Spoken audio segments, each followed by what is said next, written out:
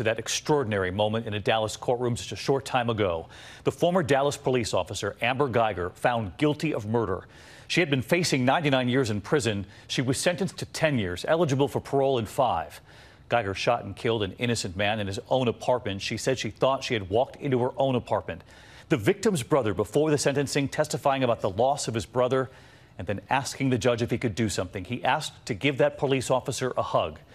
The two then in an emotional embrace in front of that courtroom. This is what they all saw.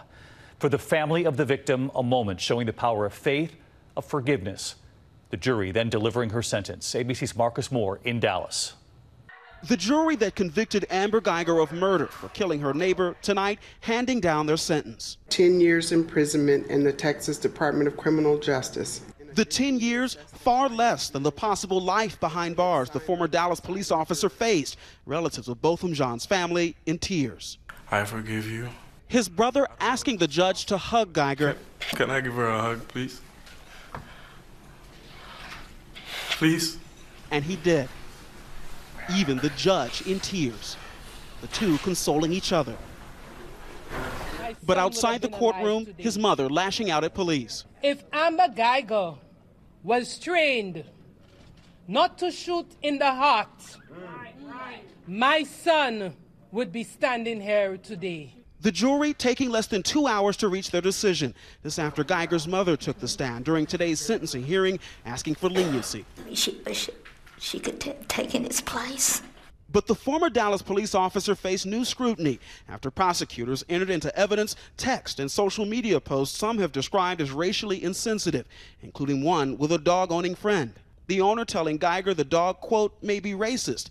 It's okay, the former officer replied, I'm the same. Tonight, supporters of that former officer relieved as Guyger prepares to spend years behind bars.